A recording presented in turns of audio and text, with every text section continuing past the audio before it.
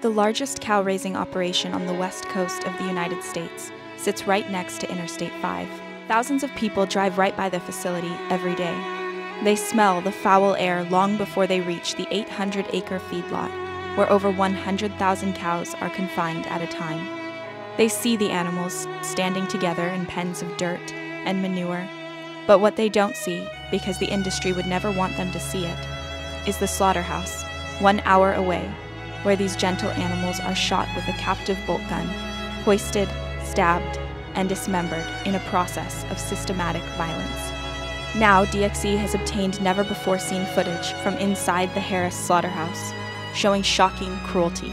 This is information the public needs to have, especially as the animal exploitation industry seeks to expand throughout California, including the Harris Slaughterhouse in Selma, California, which is currently constructing several new buildings to expand its operations.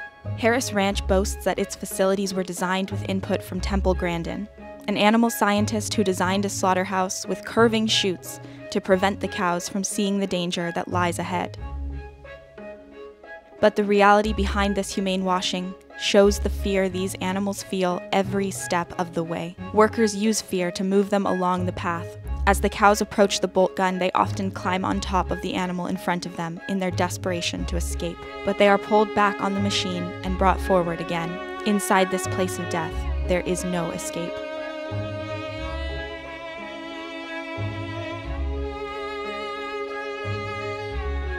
Once they are incapacitated, they are hoisted up on shackles and their throats are slit. Blood gushes onto a floor painted red to disguise it. But some of the cows have their throats slit before they are stunned, while they are fully conscious. These cows have their heads locked in place, so they cannot get away while their throats are slit. It just depends what the customer wants. The experience of the victims is not what matters to the industry. Every step of the process shows us that what matters to the industry is profit. Starting here at a dairy farm in California, one of many farms sending animals to Harris. When mother cows have male babies who won't produce milk, the calves are placed in tiny hutches, isolated from their families on a mass scale, and eventually shipped to Harris to become beef.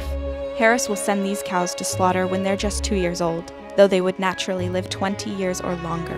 The profit motive has corrupted our relationship with nature and forced sentient beings into a machine where they don't fit or belong. But there is a movement growing in response. Activists up and down the state of California are going to the front lines of animal cruelty to demand no more factory farms. We are calling for an immediate moratorium on the construction and expansion of factory farms and slaughterhouses, and we need your help. Join the campaign at nomorefactoryfarms.com.